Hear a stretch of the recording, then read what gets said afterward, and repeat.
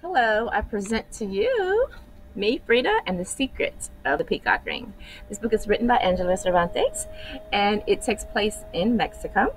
We have Paloma and her mother who are visiting Mexico for part of the summer, and Paloma makes some friends, but she actually helps discover the secret behind or what's missing, which is the peacock ring. She helps uncover that. She has a book series that she loves to read herself, in which there's a teenage sleuth, and she kind of uses those tips and tricks that she reads about in her own everyday life. This book is really, really interesting. I loved it. There's lots of art, Mexico and their traditions and cultures, as well as Frida Kahlo herself.